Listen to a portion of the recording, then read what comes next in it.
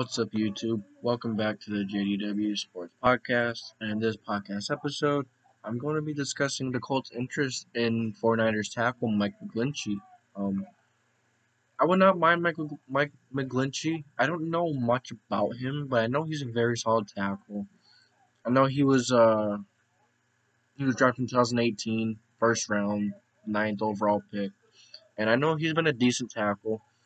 Heck, PFF ranks him 79.7, which I believe is a very decent grade, especially for PFF, because PFF is very harsh on their grades, very specific on their grades. I won't say harsh, just very specific, and I like that. So I think 79.7 is a very solid grade for Michael McGlinchey, especially from PFF.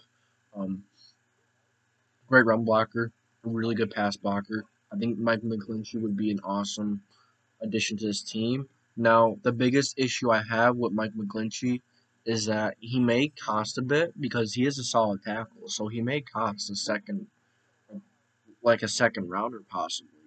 And he's also on his rookie deal is up, so we would have to pay him, which I would not be happy. I would not be too ecstatic about because he's gonna want a bit of money. He's a decent tackle, and we have a few big contracts coming up from Braden Smith, Darius Leonard, and Quentin Nelson.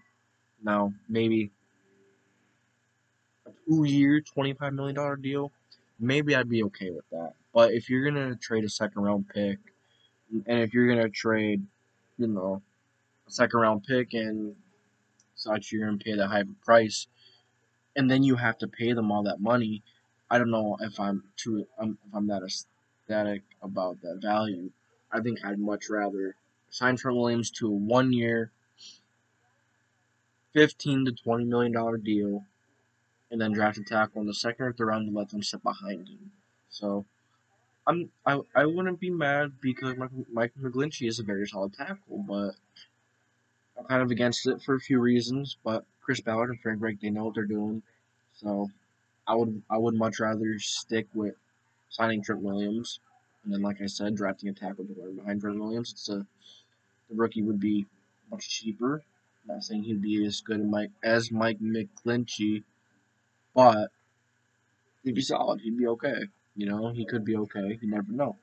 Also, thank you guys for watching. If you guys enjoyed this video, let me know what other videos you want to see. I appreciate it if you hit that like button, you hit that subscribe button. We are on the road to 100 subs. I'm trying to hit that before the end of March. So help me out, guys. Just hit the like button only if you enjoyed. Did not enjoy, dislike button is okay. But I want honest feedback. So let me know what you guys think about Mike McGlinchey and the Colts' interest, because the Colts do have some interest in Mike McGlinchey. So let me know what you guys think. Peace out.